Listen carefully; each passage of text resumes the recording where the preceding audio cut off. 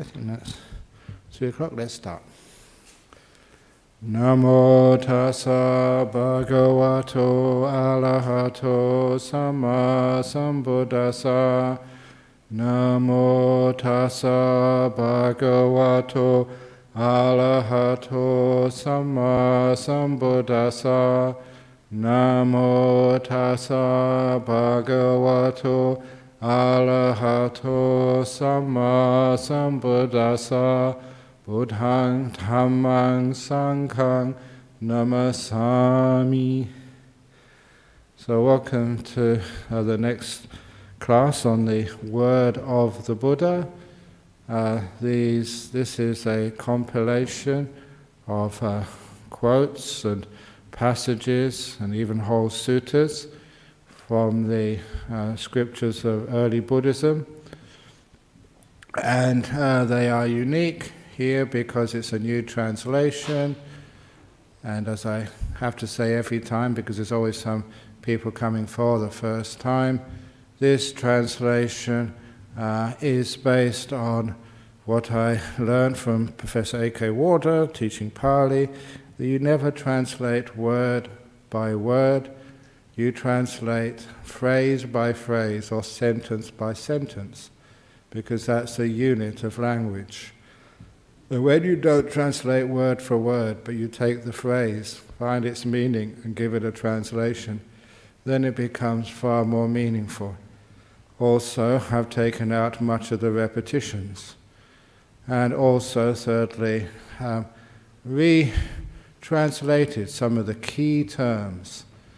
Those key terms, such as mindfulness, such as view, and in here I've got motivation instead of intention. These are important because they open up different angles of the Dhamma which can be hidden from people when the translation is not that accurate.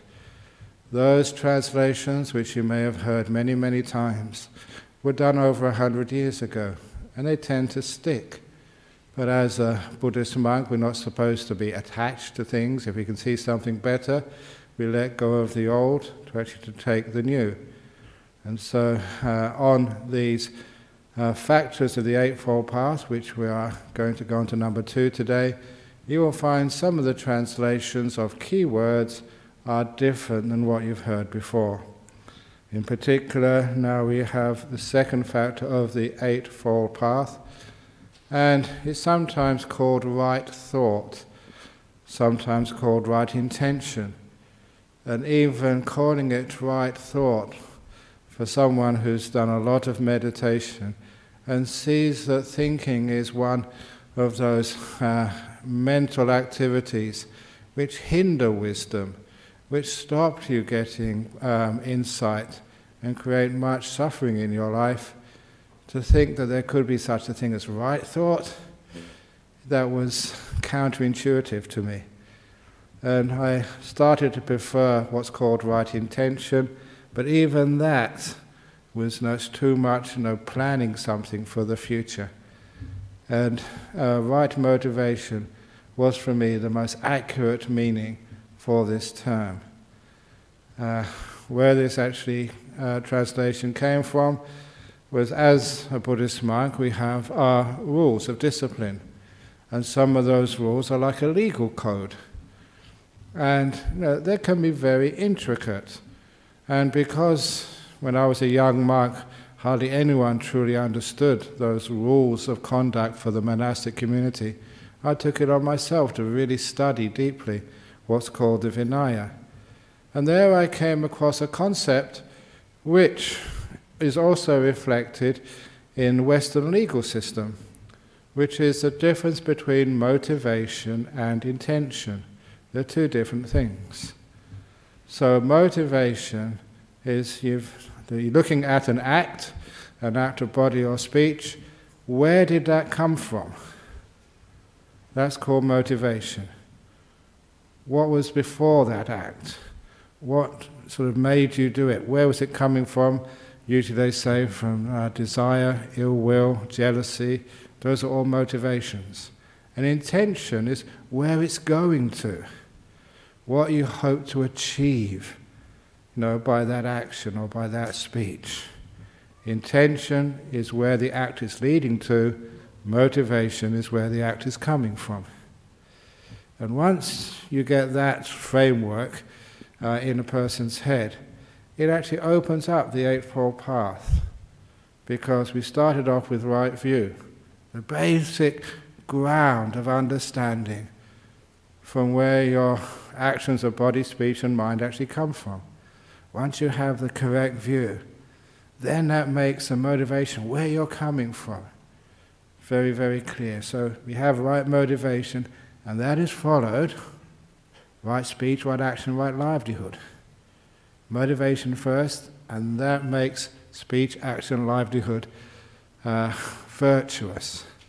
If it comes from a wrong motivation, from personal desire, fear, ill will, it's obviously going to turn out to be a wrong speech, action, livelihood.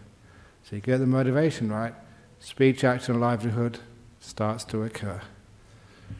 Where's it going to? The endeavor, which is a new word for what most people call right effort. Effort, that translation has caused a lot of problems for many, many Buddhists, many meditators especially, putting forth immense effort and just getting more stress and even injuring your own body, let alone your mind. Too much effort. And then, of course, the mindfulness, which is a brilliant translation, and instead of concentration, which is something you do, stillness, which is something which happens, not something you do. Stillness is what occurs when you don't do stuff. So there's new translations here, which is one of the reasons why it opens up new angles on the Buddha's teachings. So we start off here with, we've spent a couple of, or 2 or 3 sessions on right view. Now we get to right motivation. These are standard explanations, definitions of right motivation, first of all from the Digha Nikaya. Actions of body, so what now is right motivation? Action of body, speech and mind, coming from a motive of renunciation, coming from a motive of kindness, and coming from a motive of gentleness. This is called right motivation. This is nekama, which means letting go, renouncing, not trying to accumulate things and get more stuff, but seeing how much you can let go to renounce.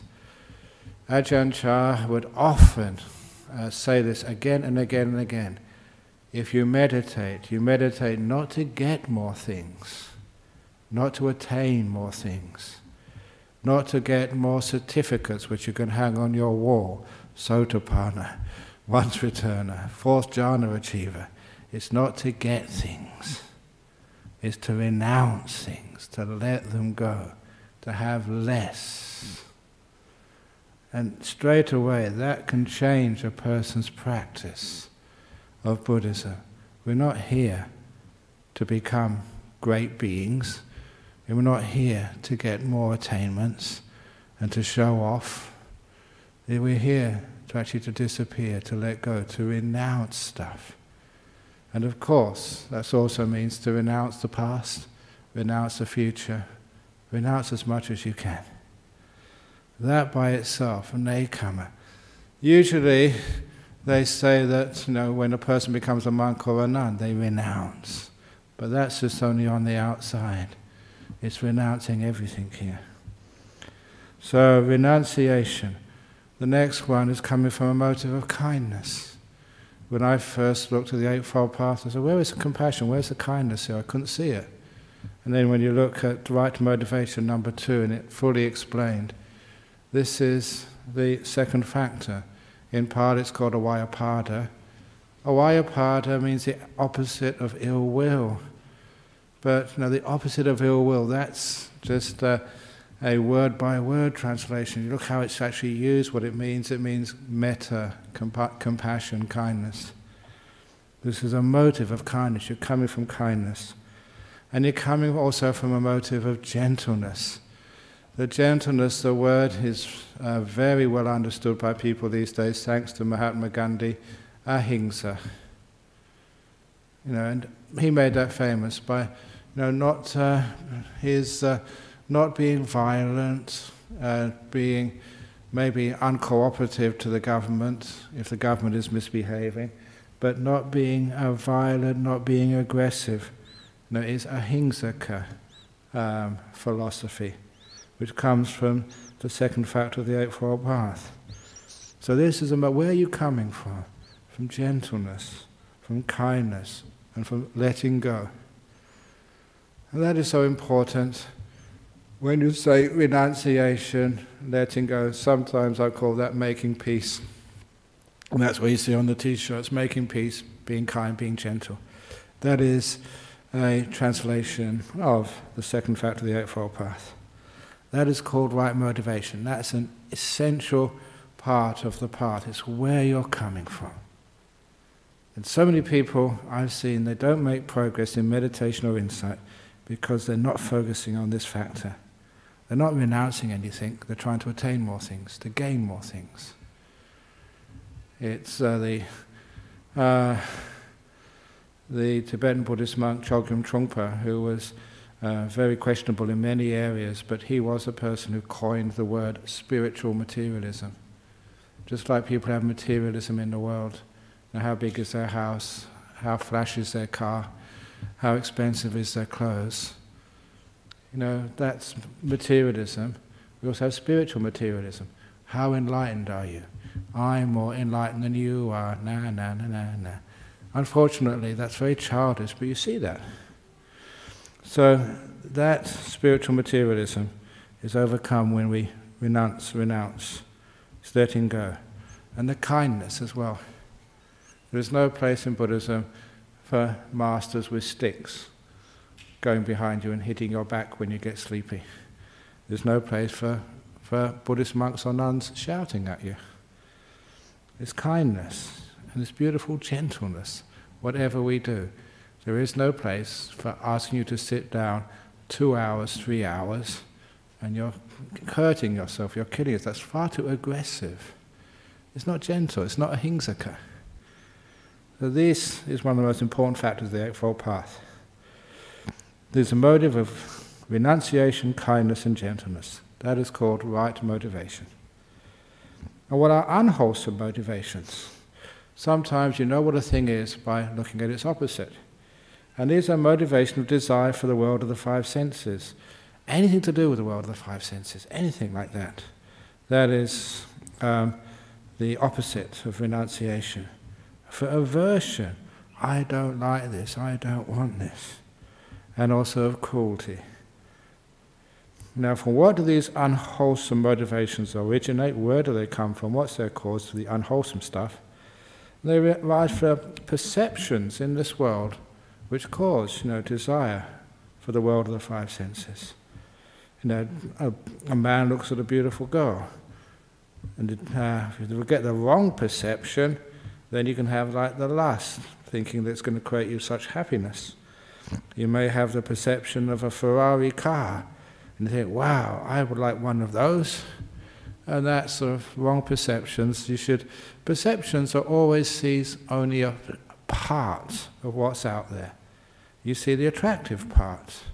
You see the Ferrari car, you just see the beautiful, sleek model, and you don't ever see the fact that this is Perth and you cannot go over 110 kilometers an hour on the freeway. So it's a waste of time, let alone how much it costs.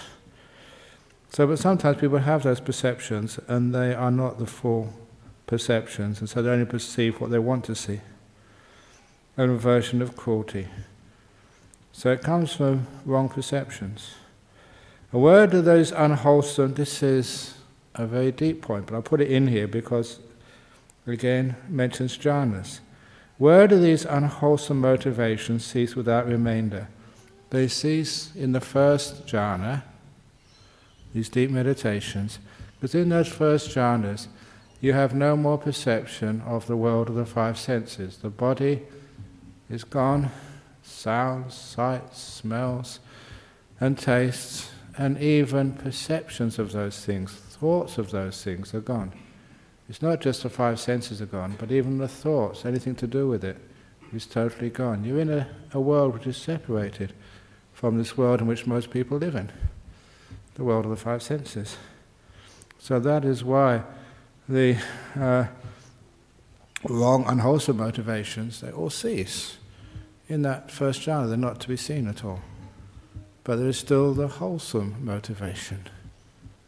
There is still a little bit of will, motivation left in the first jhana, as I've said to you many times. So where do the wholesome motivations, the motivations of renunciation, kindness and gentleness, where do they originate? They arise from the perceptions of these things. You perceive the importance of letting go of kindness and gentleness. And where do those wholesome motivations cease? Without remainder, they cease in the second jhana. Because in the second jhana there's no motivations at all. Nothing can move you. You are perfectly still. So I mention this because it just supports what I've been teaching for so many years. That in the first jhana you still have some movement, but it's only wholesome. You're letting go. It's very kind, very gentle. In the second jhana, nothing moves at all. It doesn't say too much about right motivation, which is one of the reasons why that people don't understand it, not explained enough. But it's very simple, very clear. Where are you coming from when you meditate, when you give dana? Is it coming from, look at me, I am giving this great dana to the nuns' monastery? That is not dana, that's not renunciation. That's all about me. It's not renouncing. It's not even kind or gentle. So be careful to understand where you're coming from. Is it right motivation or not? Any questions on that before we move on to the right speech? It's a very, very important part of the Eightfold Path. Incredibly important when you meditate. If you get right motivation wrong, you're going to waste a lot of time meditating. Get it correct. Kindness, gentleness, letting go. Not trying to attain something or get somewhere.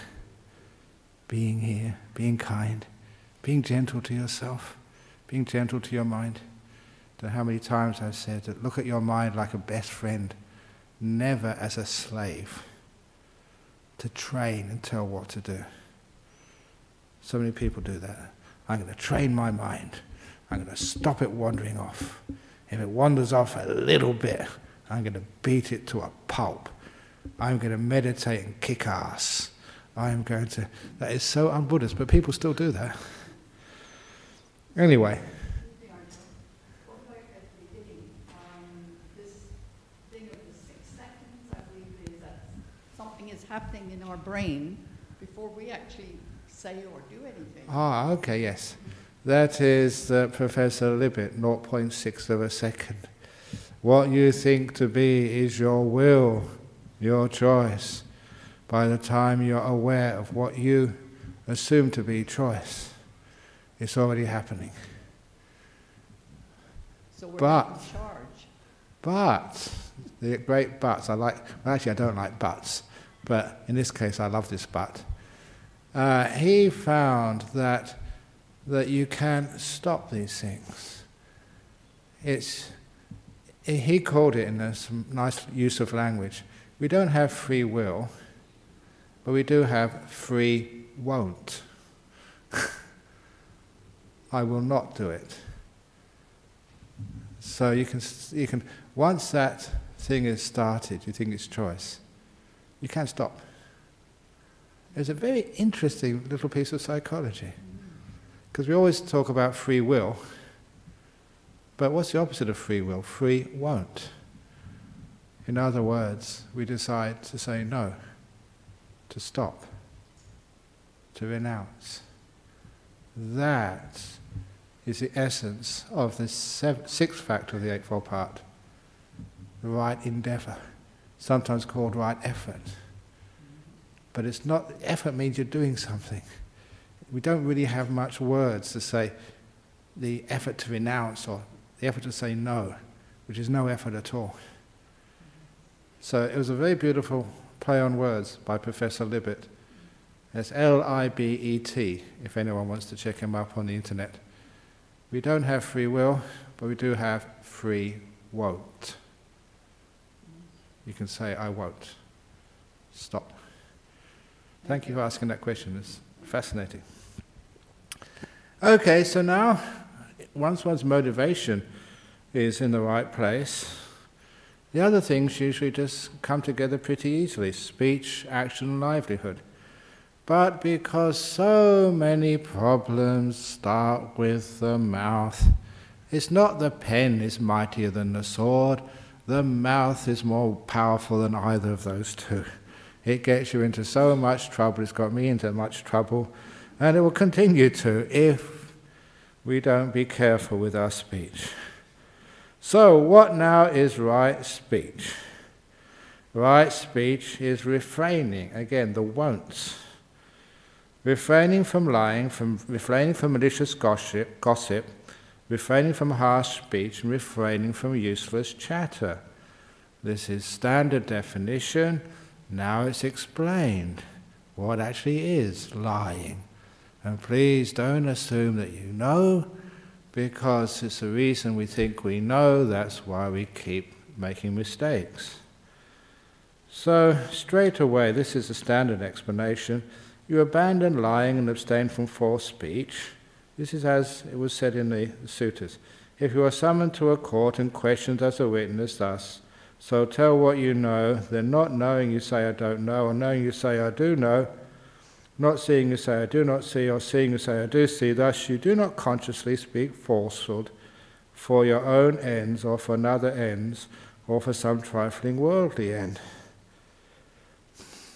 So, and to be a deliberate lie, that's just quite obvious over there, but it just makes it important that why people lie is because it's for your own end or someone else's end or for some trifling worldly end.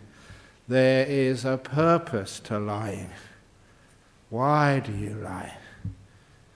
And because humor is a wonderful teaching method, there was this joke which I heard a long time ago, which is not just funny, but it also shows why people lie. It was a person on trial, and he was accused of a very, very bad crime which carried the death penalty. If he was found guilty, he would be executed. And so during his testimony, the judge interrupted him because the judge thought he was lying. And he asked the person, "Don't you realize, sir, that lying in a court of law is punished by, quite severely?" And the defendant said, "Yes, I know the penalty for lying in court, and it's much less than for telling the truth." If he told the truth, he'd be executed. And that's a little joke which you can remember, but that explains why people lie. Because it's not in your interest to tell the truth. For how many politicians is it in their interest to tell the truth? If they did, as they say in Australia, fess up and say what really happened, they would get kicked out of office, they won't be elected the next time. How many times does a wife lie to her husband or a husband to the wife? Because if they told the truth, my husband would kill me. Maybe not kill you, but you'd be in big trouble. Same as why kids lie to parents. Why we lie to our boss. Why the boss lies to us. Because it's not in person's benefit to tell the truth. That is a big problem, which is why it's great when we have amnesty, when we understand that people do make mistakes, we can forgive them, so we don't need to lie about them. So it's because of these ends. It's just we get into big trouble if we told the truth. That is the problem. But to be a deliberate lie, this is especially for your precepts, to be a deliberate lie, you must be aware. I am going to speak falsely before you say that speech. While speaking, aware I am telling a lie, and afterwards be aware I have misrepresented the truth.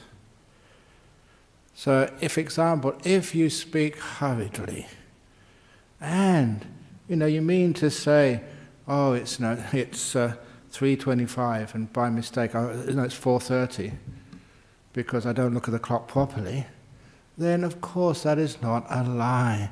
You never beforehand thought, I am going to speak falsely. Or if it is telling a joke, that is not a lie. You don't intend to deceive somebody. It's a totally different, as they say, ball game.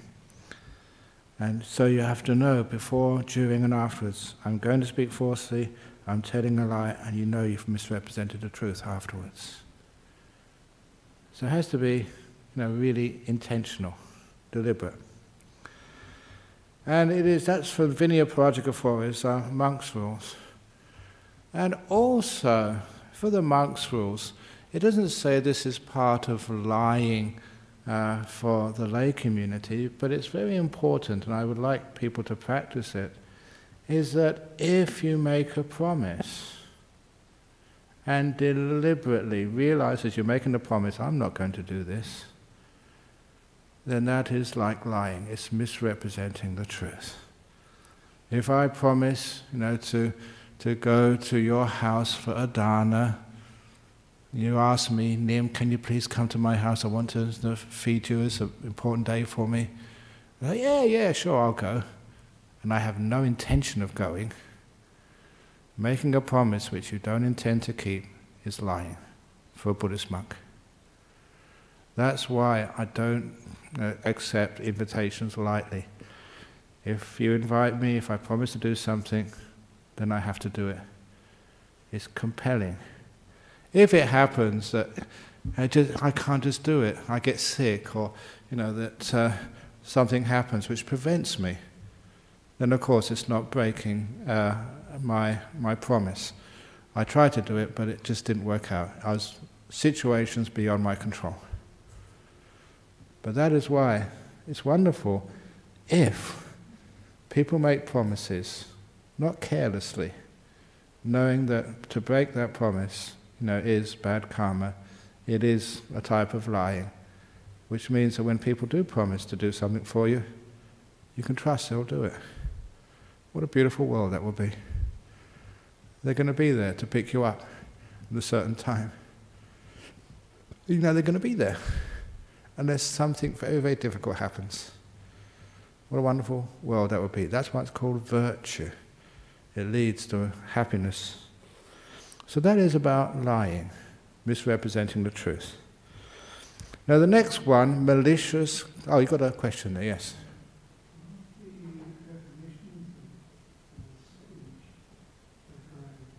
Yeah?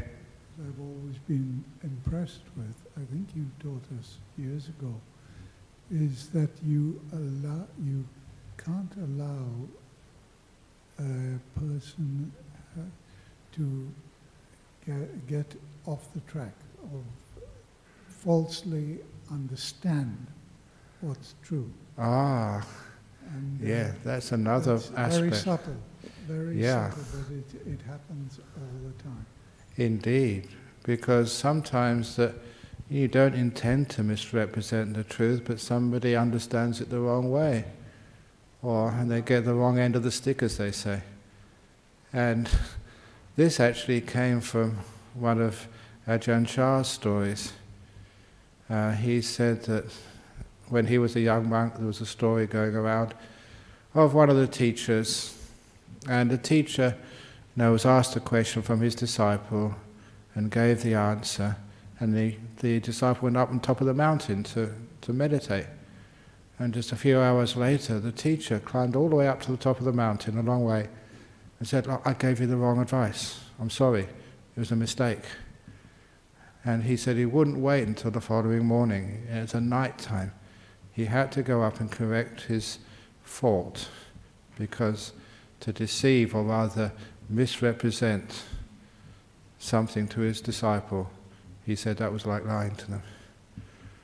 So it is true that if you have, without any intention, misrepresented the truth, and someone's got the wrong end of the stick, as they say, then you do have a responsibility, if it's possible, to go to them and actually straighten out what you really meant to say, or straighten out their understanding, so they do keep on the right path. It happens all the time. Especially I'm sure that you and Barbara, you've misunderstood each other so many times. And instead of just waiting for it to fester and get into big trouble, it's nice to say, well, look, that's not what I really meant. You misunderstood what I meant. Happens so often. So it's a very good point, thank you. Yes?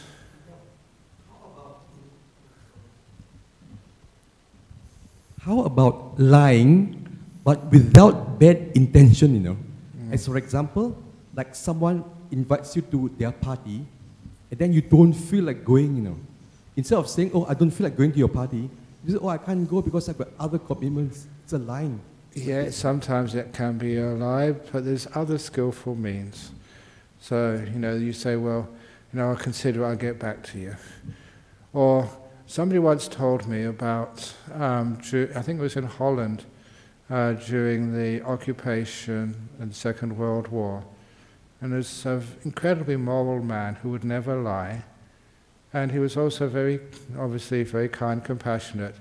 In his house, like in many houses, he was hiding a Jewish family who, if were caught, would be sent to the concentration camps, gassed and killed. So he was hiding, just like the story of Anne Frank. He was hiding these people in his house, and of course the security forces, I think they're called the Gestapo, knocked on his house, as they were knocking on everybody's houses, and say, have you got any Jewish people in here? If he told the truth, then he would be probably killed, and so would the people in his house. But he could not tell a lie. And so you know what he said in his biography? He said, come inside, look for yourself. And they said, thank you, sir. And they left. He had such a great sort of strength of moral character, and his openness was such that he got away with it without lying. So it's interesting just how far a person can go. And just sometimes you don't need to lie, even in those sticky situations. Because what happens if you do make a lie like that, it just becomes something which gets easier and easier. You cross the line, and it gets easier and easier to tell lies. White lies get more and more grey with time until they go black. They don't stay white. You tell a lie, you can justify it, but it gets worse and worse. That's why there are no exceptions here, for false speech. Sometimes you look through it, so there must be an exception somewhere, but there ain't. Why? So anyway, the next one is abstaining from malicious gossip. And of course, this can be even worse. You abandon malicious gossip and abstain from talk that causes division. Having heard something, you don't repeat it in order to divide people from one another. You don't sort of say, have you heard what those Christians are up to? Have you heard, what those people on the other temple next door are doing? Trying to divide people. Instead, you are one who reunites those who are divided, a promoter of unity who enjoys concord, rejoices in concord, delights in concord, a speaker of words that promote concord. So most of that malicious gossip is divide people, us and them. And gossip is perhaps one of the worst of the speeches. In fact, they always say that gossip is probably, of those 5 precepts which a lay person has to keep, that's probably the worst to break, malicious gossip. And if you don't understand that, I can't resist telling this story of the 4 priests who had a conference And over lunch, they were sitting together, having their lunch together. And one said to the other, this morning we were talking about confession, how important it is that we share everything, even if we made a mistake, that we bring it up and tell our friends. And so he said, I have a confession to make. I know it's very difficult to say this, but every Monday is our day off. Any wine left after the confession, I drink it. And I also go to the bottle shop and take as much liquor as I possibly can. He said, I'm an alcoholic, said the priest. And the other priest said, well, you've been hiding it so well, we never suspected that. It's a terrible thing to do for someone who's a moral leader to be an alcoholic. Never mind, you've confessed, maybe we can help you. And then the other one, next one, sort of said, well, it's a bit hard, but seeing as how you confess to be an alcoholic, he said, I'm a gambler. He said, I'm addicted to gambling. Sometimes I take some money out of the donation box. You know, I intend to pay it back. And I bet on anything, on horse racing, you know, on TV gambling. I'm an addicted gambler. And I have big debts, he said. And the other three priests, that's a terrible thing for someone in your position, you know, to be stealing and gambling. And they looked at the third person and said, well, what's your thing you like to confess? And he said, I don't really want to tell you, but they had to force it out of him. He said, it's adultery. There's one of the women who comes to his church. They've been having an affair. She's married. That's terrible. Well, you should do a thing like that, but it's wonderful. Isn't it wonderful you can actually confess to your friends? They asked the fourth priest, so what's your worst sin? And he said, look, don't ask me. Don't go there. He said, no, surely you can tell us. We've told you that alcoholism, you know, gambling, adultery, surely it can't be worse than that. He said, yeah, it is. It's much worse. What is it? He said, well, look, whatever I hear, I have to tell all my friends. I'm a gossip.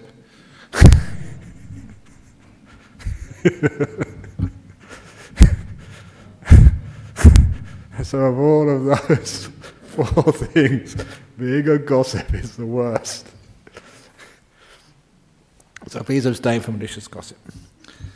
From harsh speech. Having abandoned harsh speech, you should abstain from harsh speech. You speak words that are gentle, pleasing to the ear, and lovable. Words that go to the heart, are courteous, desired by many, and agreeable to many. We don't go around scolding people or shouting at people. I said this in a talk a few days ago.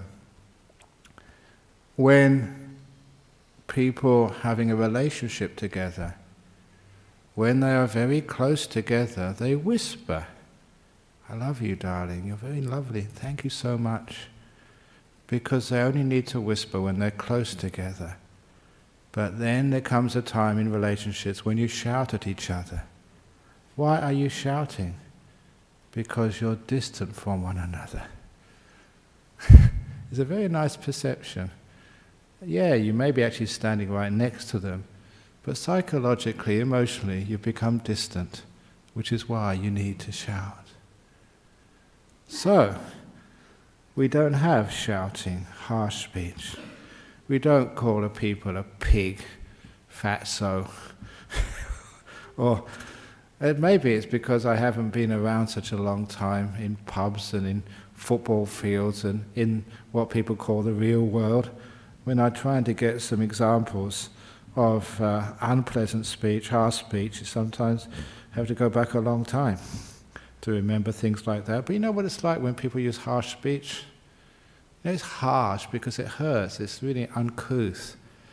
So we don't use harsh speech. Gentle, pleasing to the ear. Lovable words that go to the heart are courteous, desired by many, and agreeable to many. Now for those of you objecting, but what happens if somebody does something wrong?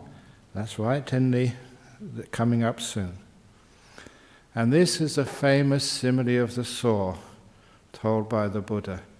And this just really, really, when I first read this, as I often say, it really hit me hard.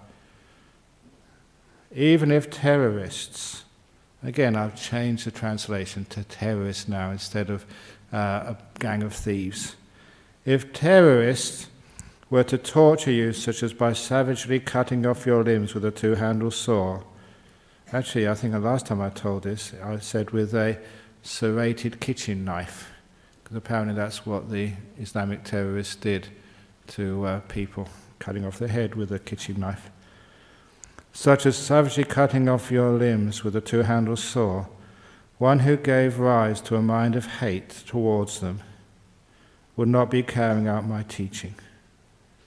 Instead, you should train yourself thus. My mind will remain unaffected, and I shall speak no bad words.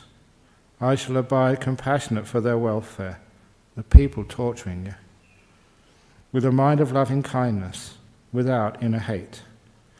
I shall abide pervading them with a mind imbued with loving kindness, and starting with them I shall abide pervading the all-encompassing world with a mind imbued with loving kindness, abundant, exalted, immeasurable, without hostility, without ill will. Thus is how you should train. That is such a hard ask. Not one thought of ill will for people who are torturing you. Now, it doesn't really matter whether you think that's possible or not. What it does, it sets the bar. The person, your boss at work, your partner, and some friend of yours, your ex-partner maybe. Yes, they may be giving you a hard time, but it's much less than torturing you by cutting off your limbs with a saw.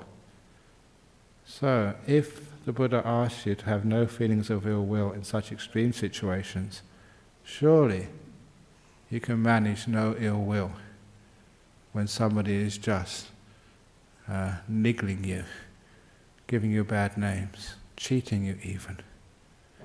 It's far less.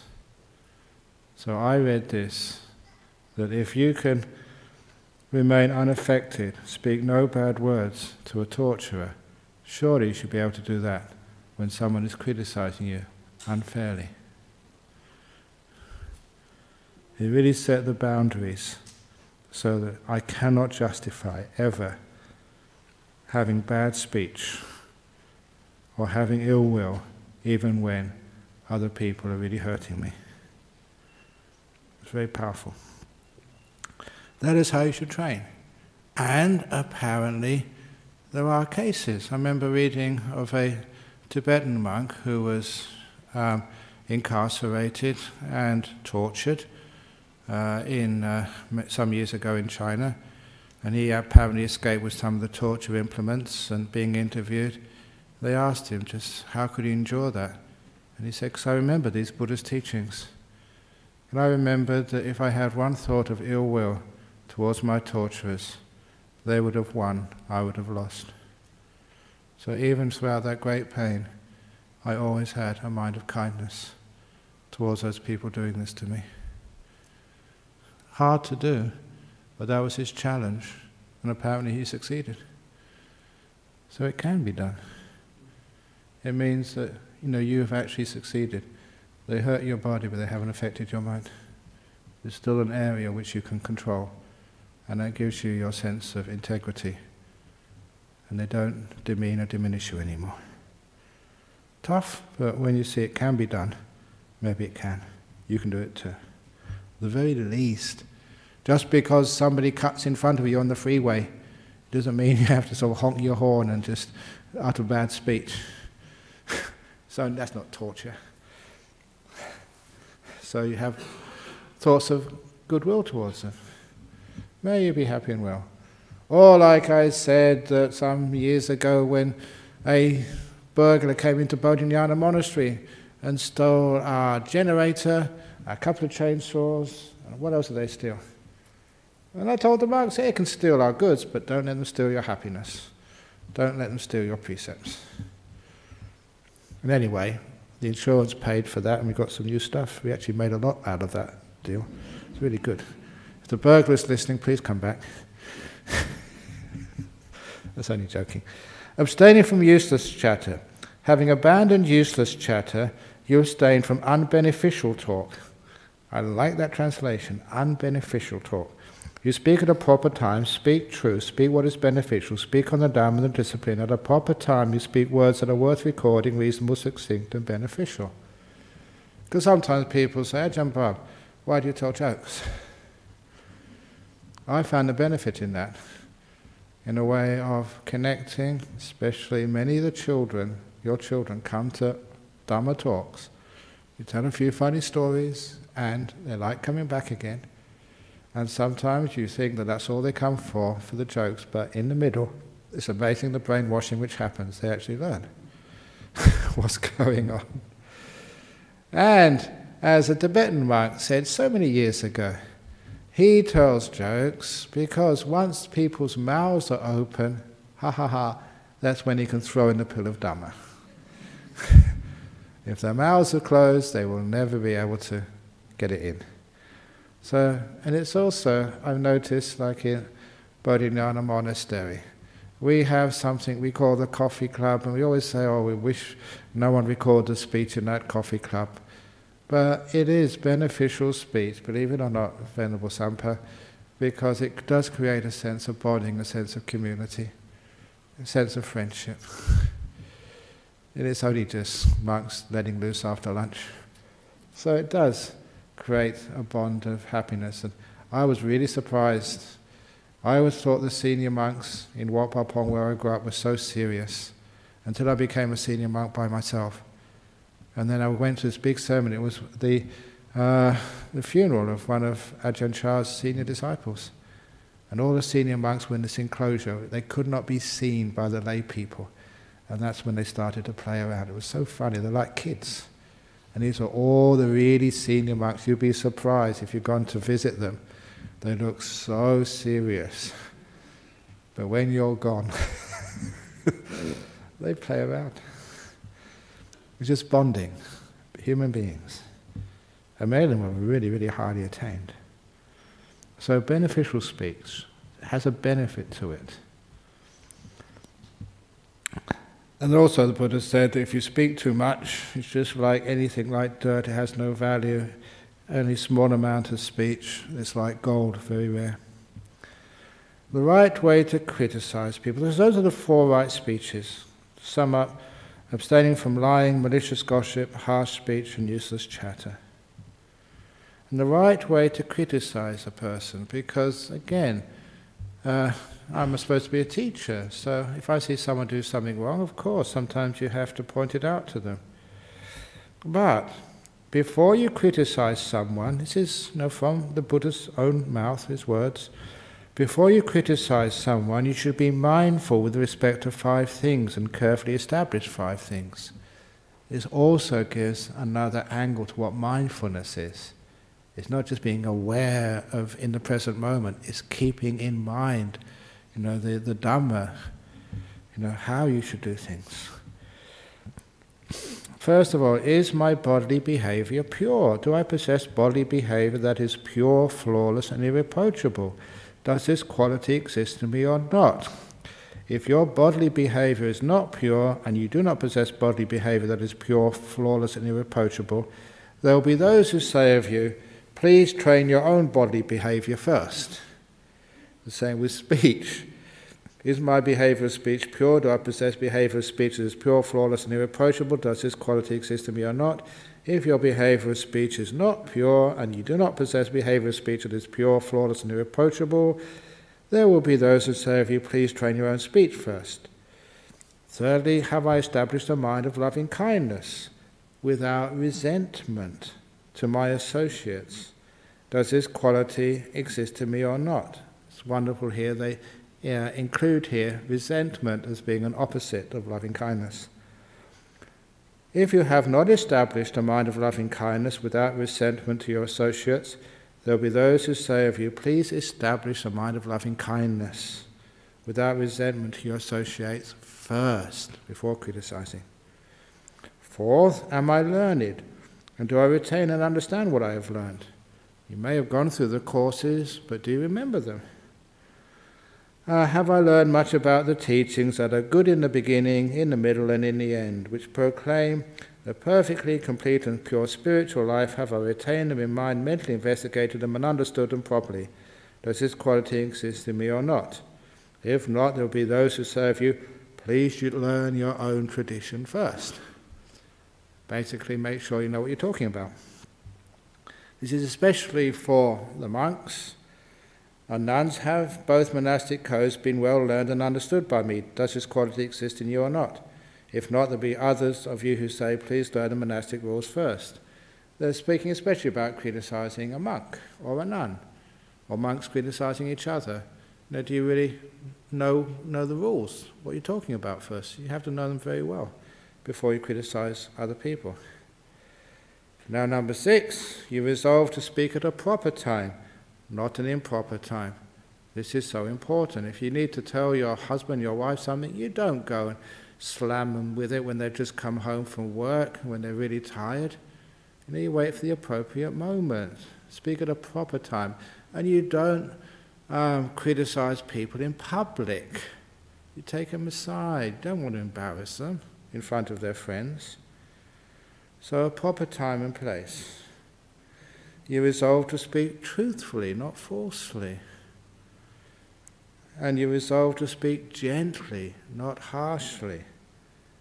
And you resolve to speak in a beneficial way, not in a way that causes harm. So if that's going to, that time and place is not going to really cause a benefit to anybody, I often do this. The monks, if they're not behaving properly, I see what's going on. But I realize that sometimes they need to learn that for themselves. If I just tell them, do this, do that, sometimes it's not as effective as waiting for them to see the results of bad behavior or bad speech, and then learning from themselves. So sometimes speaking in a beneficial way is actually keeping quiet, not in a way that causes harm. And most importantly, it's repeated again, you resolve to speak with the mind of loving kindness, not harbouring ill will. And people can actually pick that up so well. When someone criticizes you, and they really have your well-being in mind, and they are kind and compassionate, then it's so easy to accept. When Ajahn Chah would criticize me, you realize he had your best wishes, he had the best wishes, and he had your benefit for my practice in mind, so I could accept that. I said, oh yeah, thank you so much for pointing that out. And it was never ever sort of felt like criticism, because it was never coming from ill will. So these are the ways we criticize people. In brief, these are the 10 things we should consider first of all. Is your behavior, body, speech, good?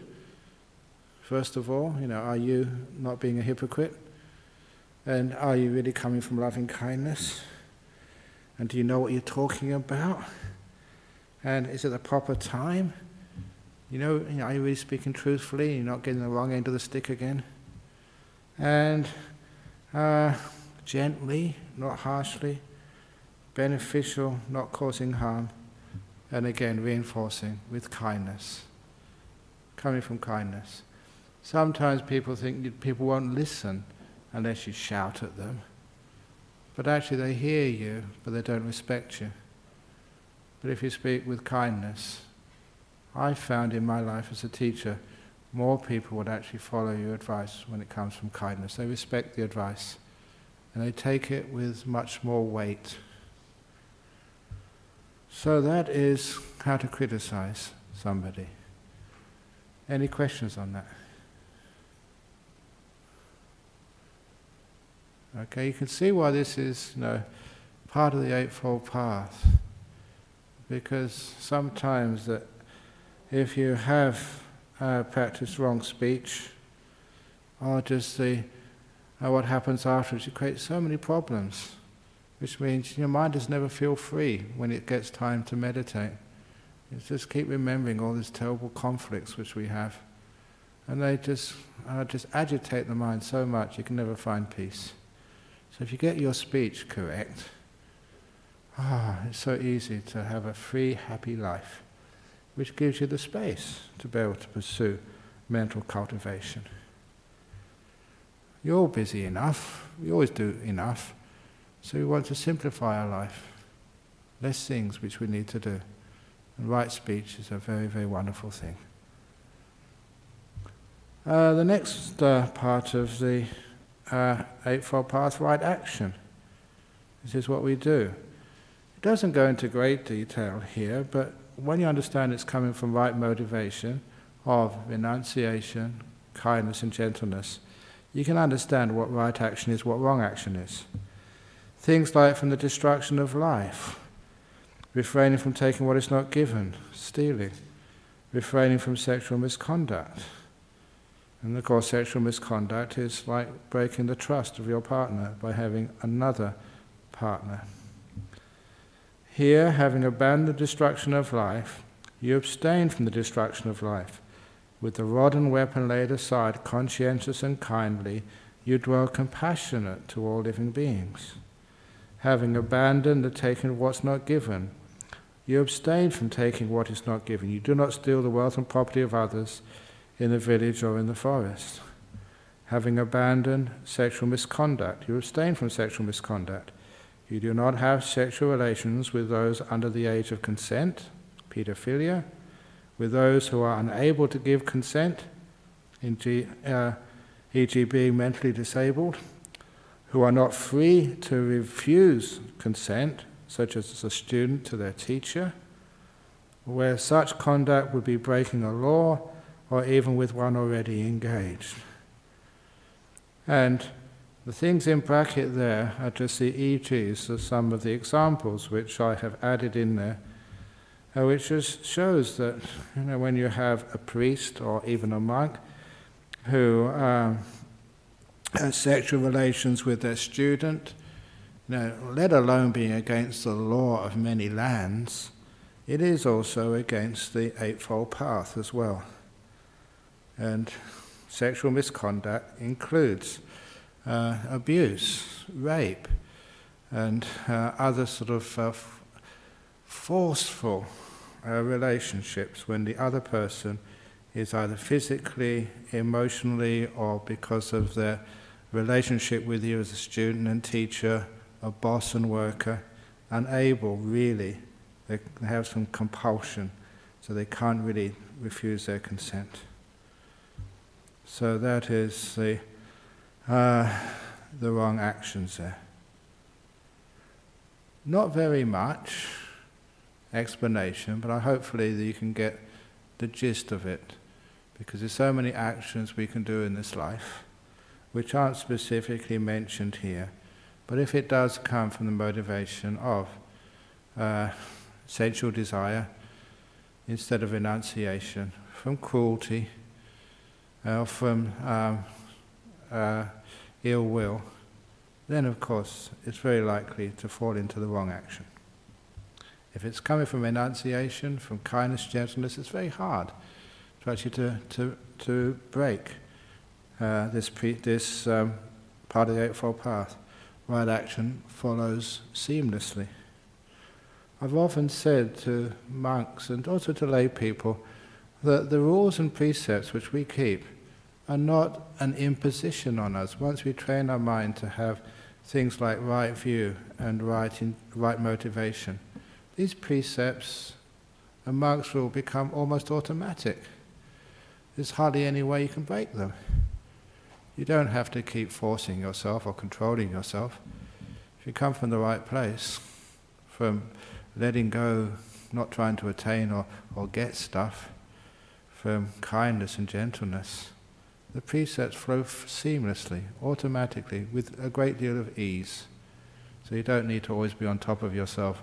Oh, am I breaking this precept? Am I breaking that precept? It becomes automatic. Okay, any questions on that so far?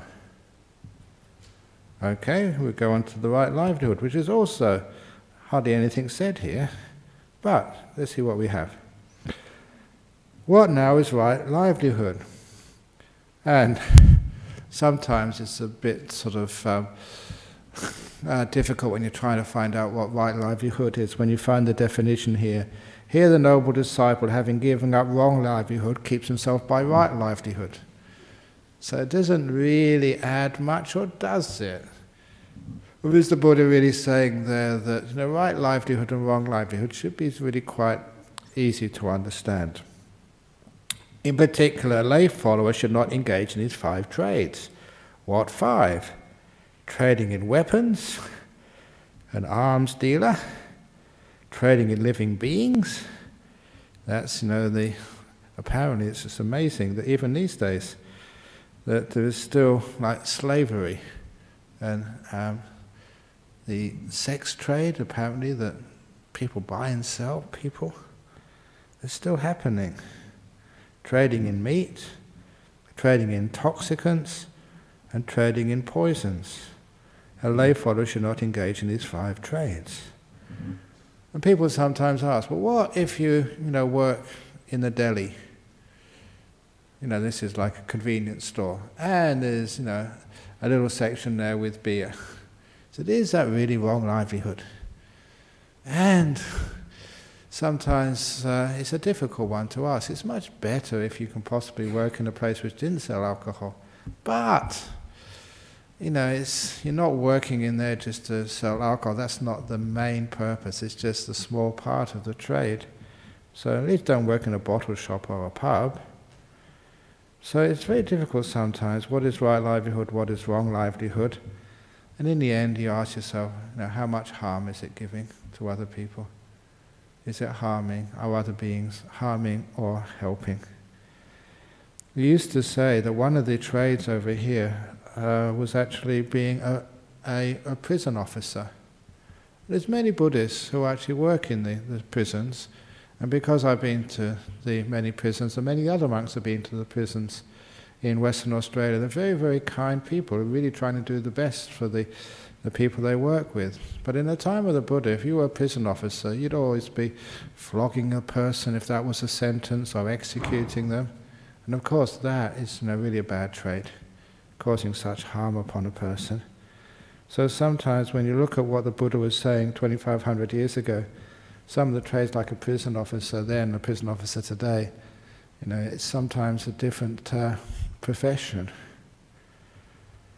And then we have, like, being... Yeah, say, go on. Better ask another chance. Yeah, go on. So, there's obviously one of the Jataka, that the Buddha in one of his past life, he made the wheel, right, for the chariot. Yeah. So the king sort of commissioned him to make the wheel for the chariot, and he did a very good job. So is that okay or not okay? Yeah, a wheel for a chariot, because the chariots are used in the army to go to war. So is that a good... Exactly, yeah. So is that right livelihood or wrong livelihood? So the wheels are also used for cars to get around in. It's not just to go to war, it's to go from A to B. So it's one of those ethical questions, is that why are you making it for? What's the purpose? And I often quote an anecdote when I was visiting UK several years ago. I was actually picked up from Heathrow Airport by a Sri Lankan Buddhist who was appointed to be the chaplain, the Buddhist chaplain to the British Armed Forces. He was a very good Buddhist, and he told me that he was, they were about to have a weekend seminar for every Buddhist in the British Armed Forces, and would I like to come and give a presentation? And so I did that not so much to serve people. I wanted to find out, how can you be a Buddhist serving in the British Army? And the Australian armies may be okay because they don't go to war. The British are involved in so many conflicts all over the place.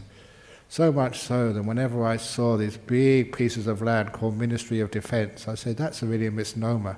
It's not the Ministry of Defence, it's the Ministry of Attack. But nevertheless, I saw these people, they changed my mind. I always thought when I first went to that seminar, it would be people who were serving, teaching, or the cooks, or the dentists for the British Army. And I was surprised they were frontline soldiers, men and one woman as well. And I was wanted to find out, how can you be a soldier, fighting, I think, in Iraq at the time, and be a Buddhist at the same time? So I learned. And one of the things I found there, sometimes if you go into a meeting with people, already understanding what's true and what's not true, you miss so much wisdom. I thought, first of all, how can that be?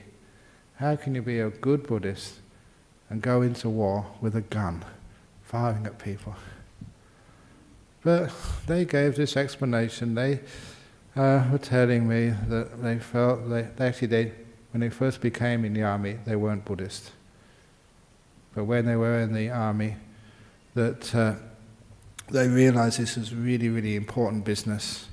They saw life and death. Spirituality or religion became very important for them. And they chose Buddhism once they were in the army because they thought that that would be the best way to deal with the trauma, and also to make sure, they said that the only time they would ever pull that trigger would be never out of ill will, never out of anger, only out of protection. However they managed to justify that protection. In the end, I came away thinking, well, I'm not quite sure if I'm totally convinced, but I'd much rather have Buddhists in an army than any other people. They'd pull the trigger much less. And they wouldn't sort of do it out of anger. They'd be far more aware of their emotions and be able to restrain them much more and cause much more havoc. Cause much less havoc, sorry. It's a very, very interesting area. Do you need armies in this world? If you do need armies in this world, what type of people would you like to have in an army? It's an interesting moral question, which means that right livelihood is not something which is black and white. And I think that's one of the reasons why the Buddha said so little about it. Using other considerations to answer that question, whether it's right livelihood or wrong livelihood. And the last little anecdote, there was one of Ajahn Chah's strong supporters, and he wanted to keep the 5 precepts, but he said, look, I have to kill fish to feed my family. Subsistence farming in the northeast of Thailand. And he said, if I didn't kill fish, I couldn't feed anybody. And Ajahn Chah told him, he said, right livelihood, you shouldn't kill fish, but in your circumstances, he said, kill fish, but only enough to feed your wife and your children. Don't catch fish, to sell in the market, for the time being. And in the meantime, Ajahn Chah taught this man everything he knew about herbal medicines.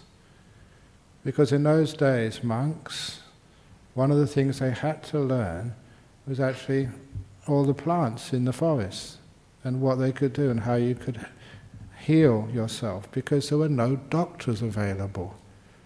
So if you got bitten by a snake, or if you had a wound and it got infected, if you had a fever from malaria or whatever else was in the forest, no way of getting to a doctor.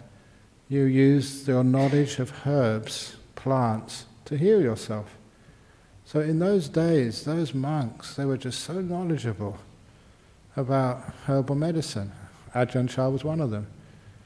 So he told this lay person everything he knew about herbal medicine, to the point where this man never needed to catch fish anymore.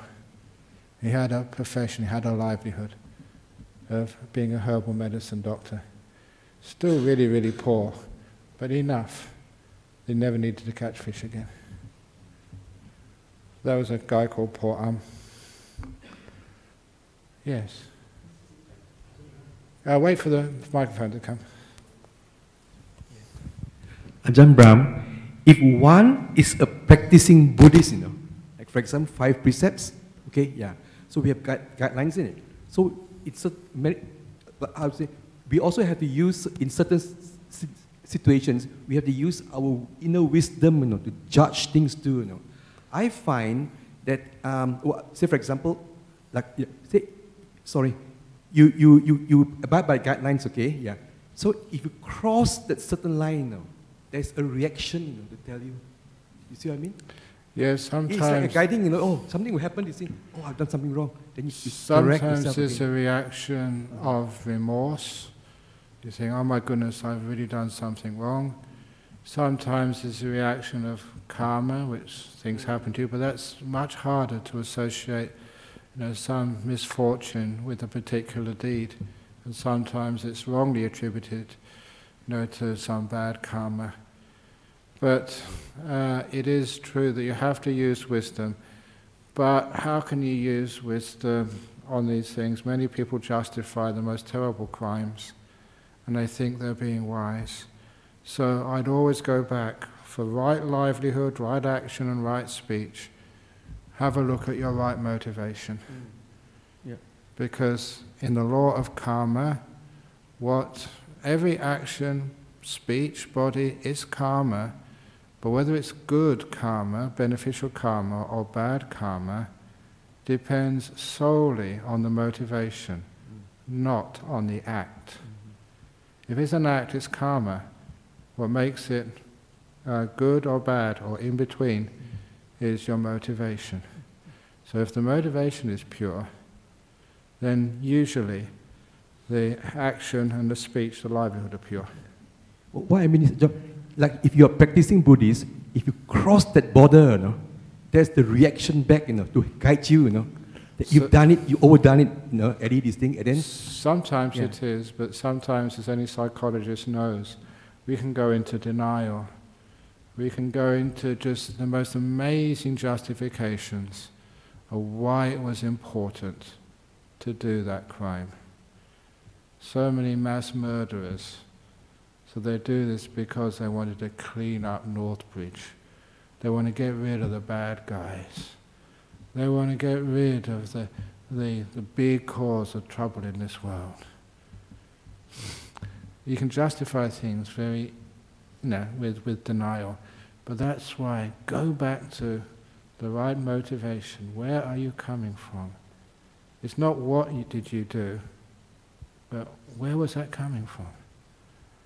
And if it really is coming from a letting go, from renunciation, not out of personal gain, not what I want, not fame, not power, but really letting go, and from kindness and gentleness, it's very hard to see how a person can actually break any precept. So that is how you judge sort of whether it's worth doing or not. What is your motivation? Where are you coming from? Any other questions? Is there any questions from overseas? Because it finishes on a nice point here, because the right endeavour 6, because I have changed the usual translation from right effort to right endeavour, and this is a very important part of the Eightfold Path. I'm going to spend a whole session on this in a few weeks' time. So let's see what we have from overseas. Here we go. From USA, Japan and Hawaii. How do I work on renouncing my past and letting go when people close to me, like my family, remind me constantly of my past mistakes? Okay, we have to get them to be brainwashed by Buddhist monks so they can let go as well. So you're reminded constantly of past mistakes, but take away, remind me constantly of my past mistakes. If once you let go of those mistakes, they're no longer mine. Don't own them. Don't possess those past mistakes. Say, look, I let them go a long time ago. I've learned from them. Just like people again who go to jail, they've done their time. So, when they walk out of jail, why are you reminding them what they've done? They've done the penance. Let it go. So if you can, in your head, don't associate those past mistakes with me. That was a person a long time ago who did those things. They've grown, they've gone past that stage of their life and that stupidity. So don't ever call them my past mistakes. Why do we own these things? You've heard before that as a Buddhist, when you get wise, you say, not me, not mine, not a self. Renouncing means you don't own things. Yeah, there were mistakes, but not my mistakes. Don't own them. From Japan, does nekama, which is renunciation, occur when acting selflessly? If it really is selflessness, maybe it is. But sometimes people can have a competition. Who is the most selfless? I am more selfless than you are. And then it doesn't become renunciation anymore, but spiritual materialism. Who is the most enlightened? So, it can happen when acting selflessly, but not all the time. In Hawaii, is it better to lie to avoid hurting someone's feelings, or should we tell the truth always, like if someone asks if they are fat?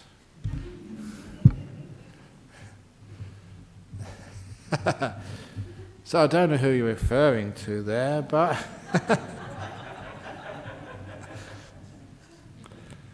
is sometimes there is polite speech, but like it's kind speech which goes to the heart. So first of all, if you want to, someone asks if they are fat, right time and right place, you say, I'll get back to you on that. So a time when they're feeling much better. Or depends who people are. Like sometimes why it is that we always say that sometimes that there's so much stigma in this world. If somebody is, say, has some mental disability, we would never criticize them for having a mental disability. We won't stigmatize them, because it happens to people. We don't stigmatize people if they're old. So why do we stigmatize people because maybe they're fat, or because they've got too much long hair?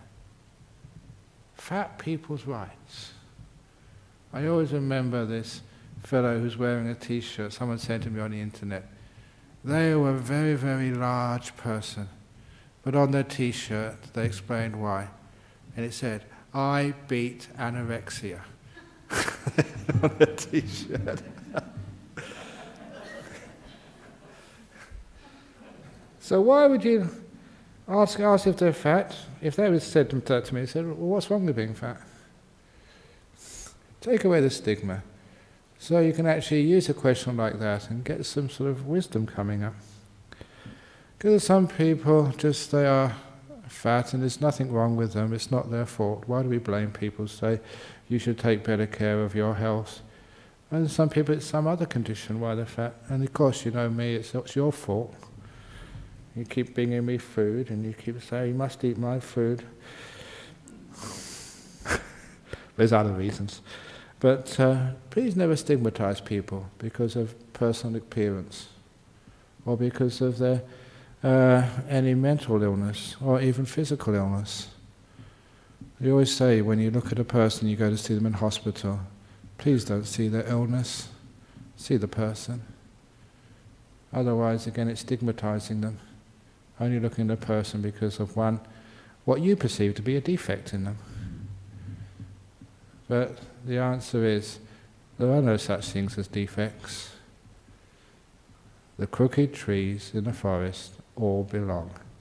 The fat trees in the forest belong. The thin trees in the forest belong. The old trees in the forest belong. The twisted trees in the forest belong. They all belong. So don't stigmatize people. And then, someone asks if they're fat, just look in the mirror. Find out for yourself. That's even somebody asked me that, and where was it when I was in Hong Kong. Second time people have asked me on a retreat, on the question, say, what do monks wear under their robes? And the answer is, you don't hurt somebody's feelings by giving them answers. Say, in Buddhism we have this saying, discover it for yourself. Pachatang veditabo vinyuhi. To be seen every wise person for themselves. So if you want to understand the answer to that question, ordain as a monk or a nun, then you find out. So when people try and upset you with stupid speech, they try and say such things. There's always wonderful ways you can actually answer questions. Okay, so is there any other questions from the floor here? Okay, so we can finish off for today. And my car's coming in 10 minutes to take me back to monastery. And so hopefully you enjoyed this session. It is recorded. I think it does go on the internet somewhere. Well, it goes out anyway. And so the next sutta class will be on some really heavy stuff, the right endeavour, and after that will be the mindfulness and the stillness. Very good. Hope you enjoyed the new translations. And now we can go and pay respects to Buddha, Dhamma, and Sangha.